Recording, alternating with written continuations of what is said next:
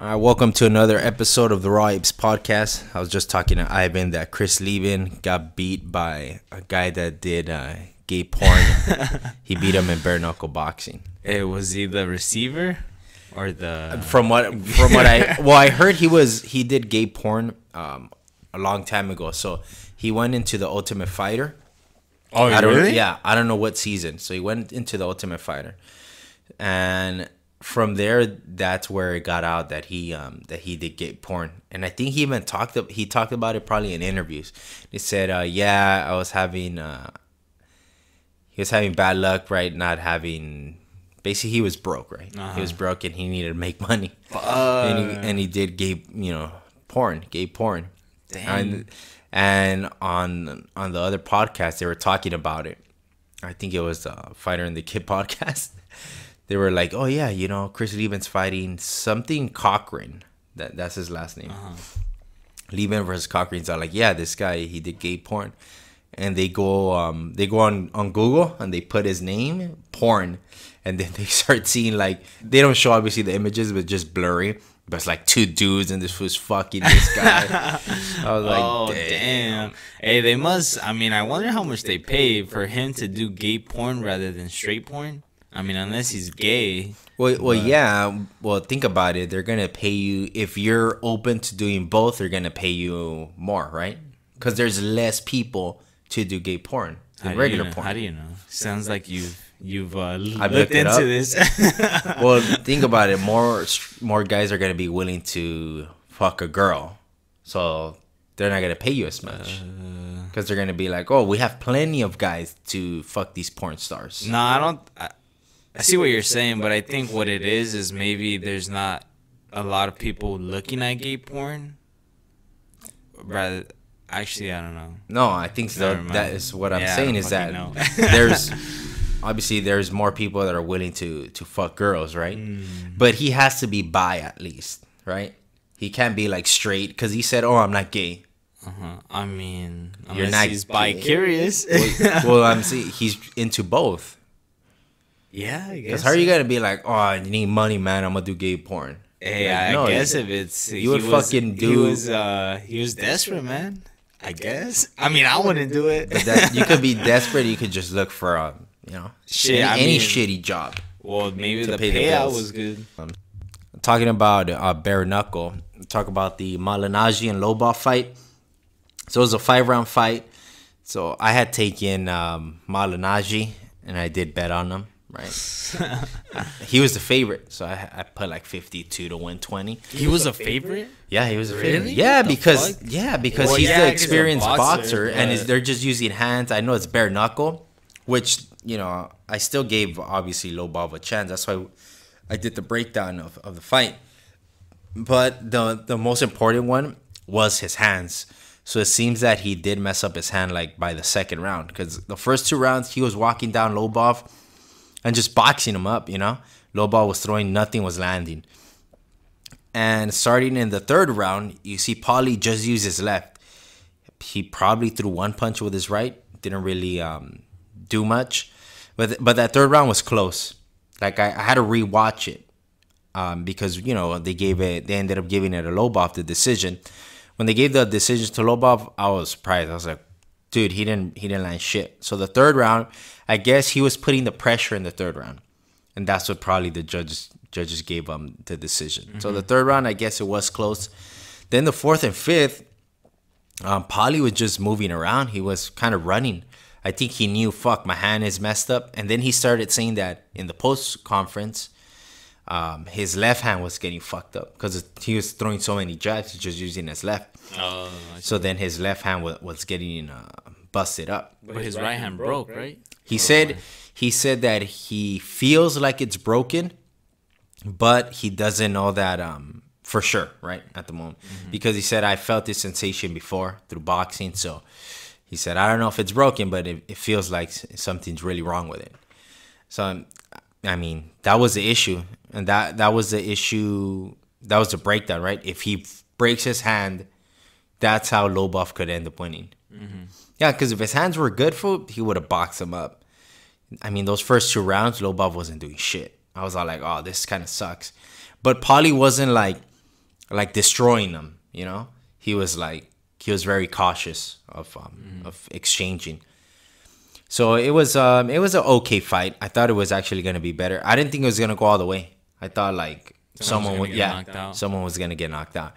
But you know the thing is that you saw the Lobov and Jason Knight fight. Mm-hmm. Okay, they would allow him to fight more in the clinch, dirty box.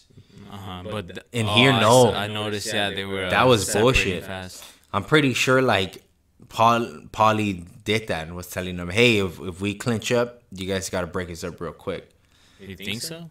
I'm pretty sure, because why would they do that? Why wouldn't they let them fight? Let them fight in the clinch. I don't know. They were, as soon as they would clinch up, the ref would go in there and break them up, which was kind of weird. The other fight that Lobov had, they would let him fight in the clinch. That's why I thought like, ooh, Lobov is going to have an advantage in the clinch. It's just going to start fucking him up. But they would break it up real quick. Except that I think it was like the fourth round where he actually did end up catching Paulie in the clinch and ended up making that big gash by his eye. So he had like 3 cuts. Paulie did. Lobov had like minor cuts. But yeah, Lobov ended up winning the 4th and 5th round because Paulie was just moving away. He wasn't really boxing. He was just running away. So yeah, they ended up giving it a Lobov and Paulie. You know, at the end, they ended up giving each other props, which I didn't think they were going to do. I saw that. Yeah. Like even, Paulie at the sound of the bell, the 5th round, he fucking like, not bowed, but what is it when you greet someone? You put your one hand back and one fan on the front of your like waist. Yeah, like that. He ended up doing that. For real? Yeah, he I did didn't that. see that. What the fuck? Yeah. That's like some shit you'll do like to a king. Yeah. Hey, but Artem is the GOAT. So. The GOAT. You know, and then at the end, you know, they were just giving each other props, even at the conference, a post-fight conference. Lobov was saying, yeah, you know, he's a fighter. He came to fight, so you know, I give him respect. I think it's crazy how this all came to be because of McGregor, basically. Yeah. Because Malignaggi went to quote unquote help McGregor, you know, with sparring. But then turned into beef, and then turned into a bare knuckle fight with one of McGregor's training partners. And Paulie said like, oh, I'm kind of glad that this happened because in a way that he's happy that they didn't give him the decision, because if they did, he would have kept fighting. Oh, okay. And he said this is probably a sign that's like, hey, just get out, you know. And he even said like, it's kind of cool that they did give it a Lobov because, you know, he's gonna continue fighting. He's still gonna continue fighting, and you know, he just had a kid and he could benefit from this. So that was kind of cool that he just like that's crazy. Like they're like beefing it up before, and now all of a sudden they're like cool as shit. I didn't think they were gonna be, but it's probably just to sell tickets. Yeah, well, for sure. But damn, he even spit on his face. That's why it was like way overboard. I wonder how much they're getting paid. I don't know. I don't think they've released the numbers. You know, in the UFC they'll release the purses. Yeah. But in the bare knuckle, they haven't released them. Interesting. Okay, now we're gonna go to the UFC, the Moicano and Korean Zombie. No, we're just gonna do it in the whole episode.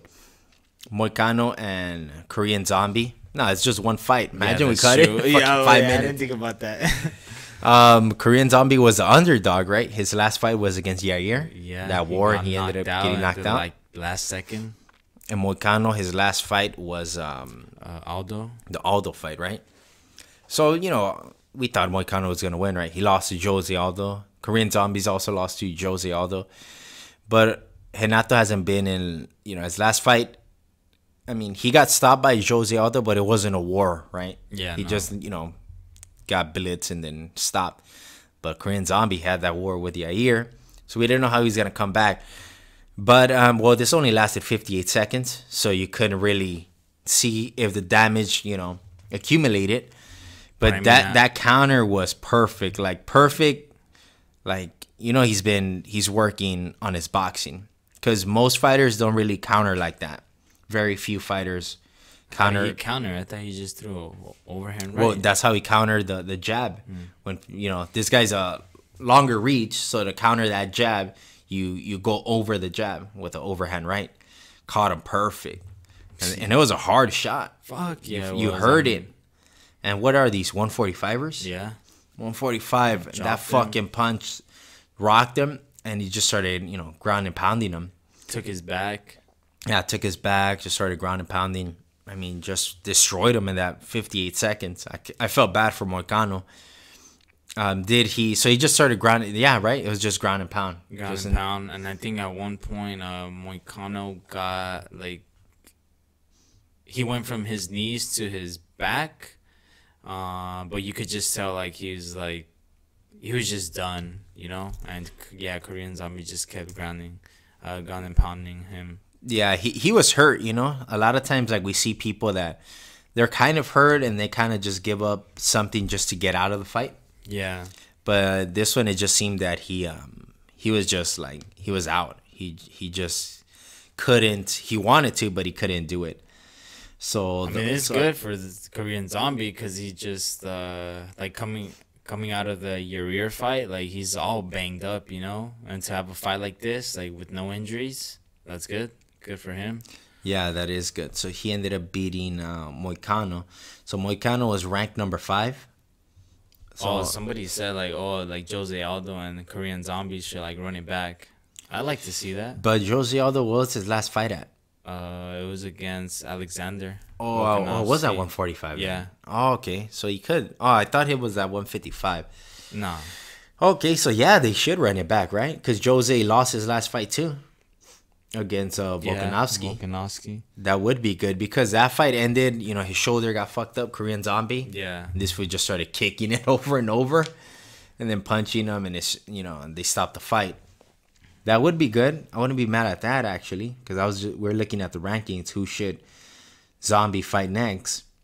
Hey, Jeremy Stevens called him out. Oh, for real? That'd be a good That's a good fight too. Jeremy Stevens called him out. Hey, that's the only other fight that makes sense. Stevens or Aldo. But Stevens is already calling him out. They're making the job for the UFC easier. Yeah. They're gonna book that fight. I wonder who Yair is gonna fight next. Because who's Zabit fighting? Zabit's fight. I don't think he has a fight lined up. Zabit does have someone lined up. Yeah, he has someone lined up. And I thought they were gonna book Yair and Zabit, but Zabit has someone lined up. I don't think it's that good of a fight for him. I think it's Brian Ortega. No. Who, Yair? No, Zabit. Oh, Zabit? No, he's not fighting Brian Ortega. Or if he is, it hasn't been announced. Set for UFC 240. What? Yeah. When's 240? Wait, click it? Or this was in May where they talked about it. I think that's rumors because it hasn't been. Because I remember even in the podcast I heard it. I heard them talking about it. 240. Close to being finalized. That's a fight that they want to make. That's a tough fight for both guys. That they want to make or they made? They're close to finalizing.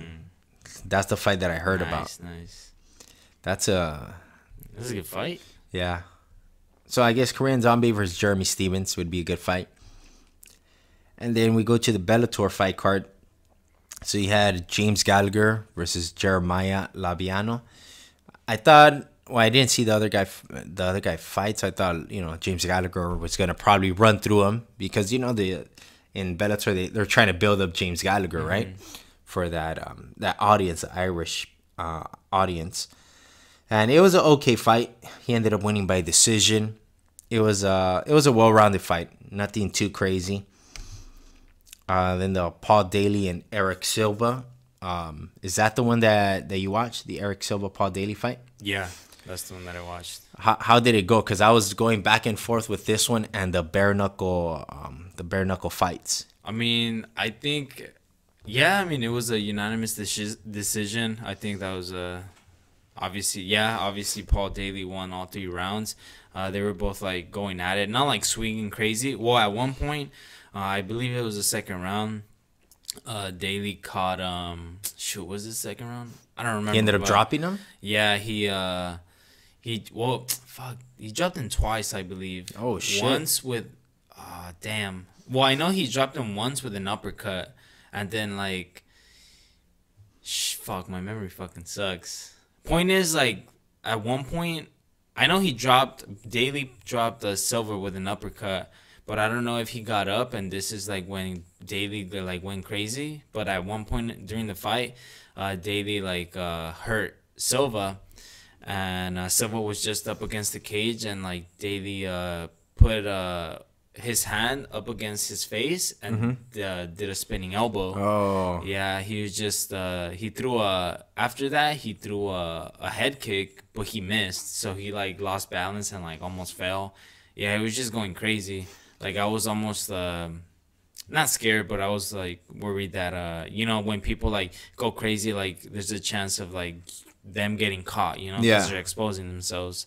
I thought like Silva might catch him. Yeah, but no, like. So it was a good fight then. Yeah, it was a good fight, but yeah, Daly obviously won all rounds. All rounds. Oh, yeah. okay. I thought he probably lost some rounds because when I switched back, because I was watching the bare knuckle when they were like, you know, the 1 minute break, I went back to the Daly fight and I saw him. I saw Eric Silva taking him down. So I was like, oh, this is probably gonna be the same where someone takes Daly down and just wins a decision like that. He didn't do much. No? Yeah, it was probably not many takedowns. Yeah, like I said, Daly Daly won all 3 rounds. All right. He did more damage. And then the main event that really started early. So Bellator is doing some weird shit where the main event, Mousasi and Lovato Jr., that was on the Bellator app.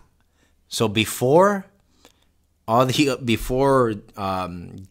before Silva and Daly, they had this fight earlier on the Bellator app, which is the main event. Which is the main event, fight. Which doesn't make no sense. So that one, the Manhoef, and some other fight, they had it on there. Then they had the undercard at a later time on Paramount Network and The Zone, which is weird. So I ended up missing this fight, but we literally watched it. Well, Ivan ended up watching it, online? Yeah, online. Yeah, I watched it before the podcast. Yeah, I was watching it. Lovato Jr. winning the first 2 rounds by taking Mousasi down, controlling him, not doing that much damage. In the second round, he was landing some pretty good shots. So he was, you know, down 2 rounds to 0. Then in the third round, he takes Mousasi down again. Then Mousasi reverses him.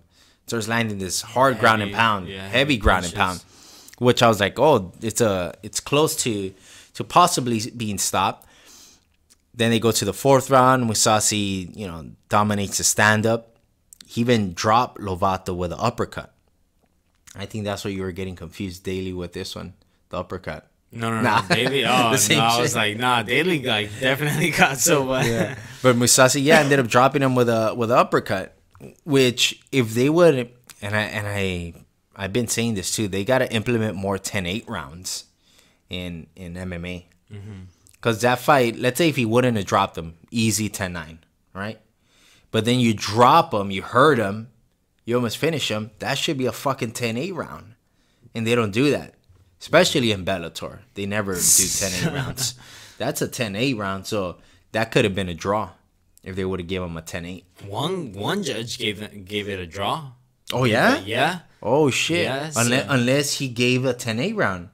That's what he did. Maybe. Because the first 2 rounds, we know Lovato won. Yeah. Third and fourth, we know Gegard won. And the 5th round, Lovato just put the pressure, ended up taking Mousasi down.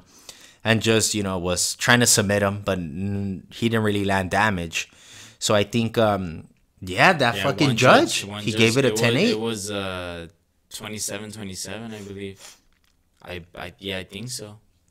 So it was 5 rounds. So he must have gave Mousasi a 10-8 round for a round. There you go. Yeah, there you go. Fuck, they got to get, you know, more of those judges. So Mousasi loses. Lovato is now 10-0 and he's a champ at middleweight. Oh, he's 10-0. Yeah, 10-0. 9-0. Well, I thought he was 8-0 before this fight, but I guess he was 9-0 before this fight. Dude, that's crazy. He does not have a lot of fights, and he's already champ. Yeah, Mousasi has 45 wins, 7 losses, 2 draws. More than 50. 54 fights? 54 compared. Imagine like like what commission would allow that, right? Oh, I guess, right? Because you're undefeated, 9-0. 9-0, you're fighting a guy that was 45-6. I don't think that should matter. You think so? Like, well, you're already what? Well, I'm guessing because he was undefeated. Mm-hmm. Let's say he was he had the same amount of fights, and he was 4-4. They probably wouldn't have sanctioned that fight. 4-4 against 45-7. Yeah, no, fuck. No. You know, yeah. Based on the record, they're like, oh, he's undefeated, 9-0. Yeah. Okay, we'll sanction it. And I'm sure based off of his performances, like, there's not just gonna like give a like 10-0 guy who fights cans, right? Yeah, a title shot. Yeah. Damn. So what's next? It's weird. Like in Bellator, I never really know the rankings. Do they even have them? They don't have rankings. I don't think they'll probably have like unofficial rankings, but like on a third. Oh party, yeah, that's true. We talked about that. But it's not official, so you can't really go based off of that. But I mean, Lovato said he was open to a rematch with Mousasi. I mean, yeah, I don't even know who else is in there. What is this, middleweight? Yeah, right. Yeah, middleweight. Middleweight division. Yeah, the middleweight's not. It's not that stacked. Idea. Like their welterweight division. And now we're gonna go to the UFC fight card. So, is it this weekend? Yup. Who the fuck is it? Damn, you don't know? Look at this. Oh shit! Ngannou and Dos Santos. This was this weekend. Holy shit! Damn, this one's scary. Like, you're gonna don't do nothing while that fight's on. Don't fucking go get a drink. No. Don't look away. Don't get on your phone. Put your phone on silent. That shit. All right, this is almost a guarantee that it's not gonna go to a decision. Yeah, I mean, because Francis has his confidence. You know, it's not gonna be like the Derek Lewis and fight. JDS too. JDS has his confidence. Who did he knock out, or who did he beat? The Tuivasa? Yeah, he knocked out Tuivasa. Yeah. I think that was his last fight. Was it? Dos Santos. Damn, this fight is crazy. I don't even know who to get or who to pick, to be honest, because they're... Well, let's see the other fight card. Let's see if we know anyone here. What the fuck? Canceled? Tyron Woodley? They were going to have that fight? Nah, that was... It says canceled. Yeah, but it was a different fight. Wait, no, it was gonna be together. That was gonna be the main event, and the JDS Francis one was gonna be. I think on some other fight. Jones. Yes, that's true. So they had to move that sucks, but whatever. Yeah, that does suck. Yeah, so, Tyron Woodley was gonna fight Robbie Lawler this upcoming weekend, but got canceled. So now we have this main event. So let me see. I guess the flyweight, the co-main event. Benavidez versus Jussier Formiga. They're both on a winning streak, and I'm guessing Benavidez has been asking for a title shot against Henry Cejudo for a flyweight 125, and I think they're making this fight to like a contender. Yeah, to see who's the number one contender to fight for the title. That's what we're doing. They're doing this fight, so that's a good fight. Yeah, so that. Hopefully the winner actually does end up fighting Henry, because Henry's out till 2020. He said. Yeah, what was his shoulder, right? Yeah, his shoulder or hand, or both. Yeah, one of it's messed up, and he did say that he's gonna be out until 2020. So he has a few months to recover. So that's why these guys are gonna fight, and maybe he'll come down, maybe he won't. To fight one of these guys. And who said it? That Russian guy that just won, that's at 135, that's asking for a title shot as well. Funky's asking for a title shot. Aljamain Sterling, and then the other guy, the guy that beat Jimmy Rivera, Peter Yan. Yeah, he's talking about, hey, Cejudo's out, so let's fight for a interim title against Sterling, which is good. Yeah, that's a good. He's out. What they're gonna wait? 6 months? Yeah, no. Fuck no. They're gonna fight for the title. So now we're going into the main event. Ngannou and Santos. Damn, bro. You know what? Who you gonna pick? It sounds like you know who you gonna pick. Yes, but I'm going with Ngannou. But Dos Santos has better technique. Yeah, that better boxing for sure. Yeah, he has better boxing. He's more calm. Francis, he's explosive, but you could tell he's like, I think that comes from not being as experienced, right? Like he's very sure. Like he hits real hard. He obviously does have technique, but not as experienced as JDS. those. Yeah, JDS where a boxer. Yeah, where he takes his time. He takes his time. Even when he hurts you, he goes after you, but he's technical. Yeah. Francis, no, if he hurts you, he's swinging from Africa. He's swinging. He's bringing that right hand, right? This is a scary fight, though. I don't even want to make a pick. I'm gonna make a pick, but I'm not gonna bet on this. I'm gonna stay away. Okay. I'm gonna stay away already. I'm down too much. Damn, bro. I'm going with Ngannou. What? You just said JDS has better boxing, and you're gonna go with Ngannou? Yeah. I'm still gonna go with Ngannou because I have a feeling he's gonna catch him. Oh, okay. I have a feeling that Ngannou could take more of a shot than JDS. Hey, Ngannou's never been like rocked, huh? No. Well, a little bit with Miocic, a little bit. It was probably more because he was tired. Yeah, but he wasn't rocked though. I think if JDS was in his prime before the Kane fights and taking all the damage, I would have taken JDS. But I think that he could still get hurt easier than Francis can. Fuck, dude, this is crazy though. So it's 5 rounds. It's not gonna make it. I don't think it's gonna make it past It's not gonna go to the championship rounds. Who knows? If it reaches the 3rd round, I'll be impressed. Just don't end within 1 minute. I want to enjoy it. What? You're not gonna enjoy it? I am, but I want to see more violence. Damn. I don't even want to make a pick. I'm not gonna make a pick. No? Damn. So Francis. I don't even fucking know. Francis, I have a feeling he's, he always ends up catching. And I was gonna say, Francis, even if he hits you with the forearm, he rocks you, right? Yeah. But remember, Dos Santos hurt Kane the first fight. He hit him with a forearm, kind of, not clean with a punch, but kind of with the forearm behind the head. That's how he hurt him. Hey, this is one of those fights where, at least for me, you know how there's some fights where like your adrenaline starts like rushing through your body, like before it even starts, or like when it's about to start. Yeah. But the other fights, you're like, oh, like this is a good fight, but like it's like whatever. No, but this one, like, you're nervous. Like, yeah, fuck yeah. This is the type of fight you're nervous, like, yeah. Oh, every punch that they throw, you go, oh shit, move. That's how it was with the Kane and Francis. Yeah. That's how it was too. Because every shot, you're like, move, Kane, move. You're just nervous for him. Damn. Yeah, and this is probably whoever wins will probably fight for the title. Oh yeah, definitely. Yeah. So, Miocic is fighting DC, which DC is probably gonna retire after that. You think so? Probably. Unless they throw millions of dollars at him to fight Jones at heavyweight. That's it. Because there's no one else for him to fight. No. You think he's gonna want to stay and fight fucking Francis? I don't think he'll fight Jones at a heavyweight, because like Jones said, I don't know if it was an interview. It's a tactic Jones is doing, bro. He's saying that so the UFC could pay him a shitload of money to go up to heavyweight. You think so? Yeah, fool. He's not stupid, because if he's open and I'll fight him at heavyweight, the UFC, we already got him.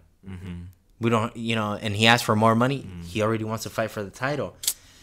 I mean, but here, like, se anda haciendo el pendejo, like, no, I don't want to fight him, He's doing this so they could tell him, like, no, we'll give you this much, we'll give you this much.